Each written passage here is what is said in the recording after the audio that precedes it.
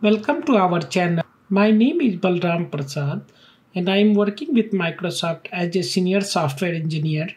In this demo, we are going to see how to create a release pipeline in Azure DevOps with Classic Editor. So for this demo, we are into Azure portal and inside the source group where we have created one app service, and this is Windows App Service plan. So if we go and see that one, this is Windows plan, and if I browse that, you can see the default page is there. And now in this demo, we are going to see how we can deploy a web app which is stored into repo, and we are going to set up a release pipeline for that one. So in earlier video, we created one web app, and then we have this web app which is checked into one of the user branch into Azure DevOps repo.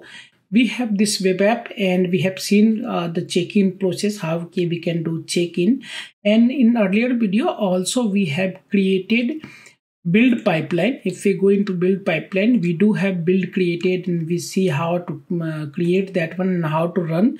And we have all output and other things set up. Also in one of the earlier video, we created a service connection, and we can go ahead in settings and we can go and see the service connection. So we have that. Now in this one, let's go ahead and create the release and see how to deploy that one. So for that, we have to go into pipeline section in release and create new pipeline.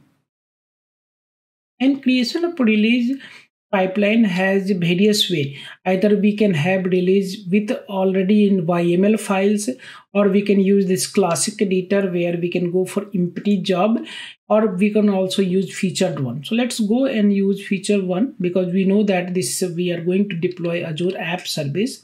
So let's go ahead and we can find various template is given for easy purpose if you want to deploy a function app and other things. We will see that one slowly. So let's apply this. And here we can have a stage name or environment name. So say that let's have dev 1. We can have multiple stages depending upon, we can have sequential step, we can have parallel also, we can see that. After that one, we have to add an artifact, and we can go and click in one or more artifact we can have here. And artifact type is different. Right now, build artifact you can have Azure repo, Git repo one.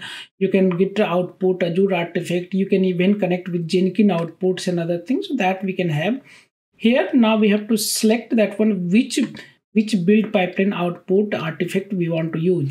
So as we told that we had seen in video that we had this pipeline created. Now I'm going to use this software demo build output.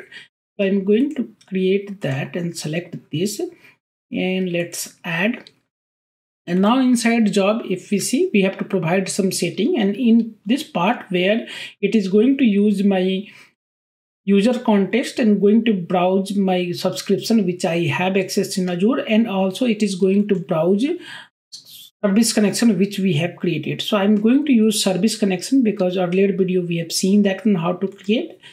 After that one, there are different app service type we can have into Azure, right? Azure web app on Windows, Linux, container and other things. So right now I'm going to select a web app on Windows because we know that we have Windows App Service plan. That is why I want to select that.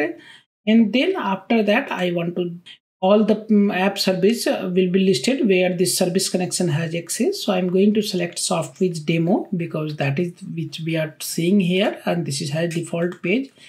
So let's select that one. Now I'm going to save this one and put my release.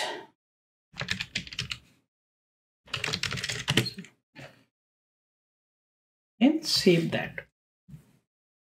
Yeah, so let me put the name software demo release part, right?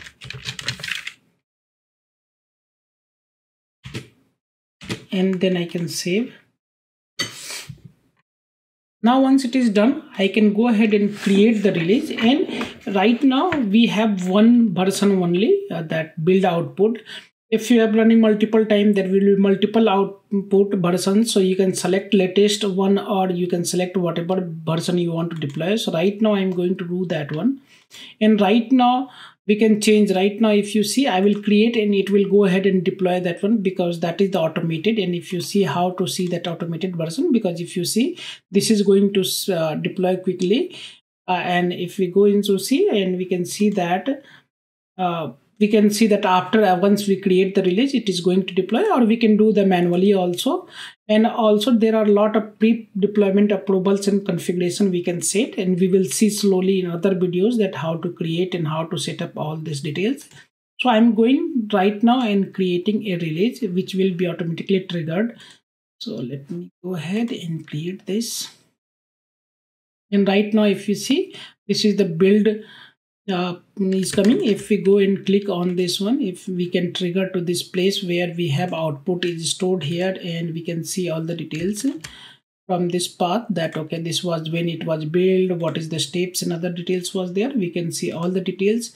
Now if we go and see that inside logs, it is running on the agent, it is going to use some agent, it is downloading the artifact, and we can see this step has been done automatically, that it is going to download all the zip which is output of that build. And now it is connecting to deploy that our app services. So now it is adding all the files, required file from that zip file.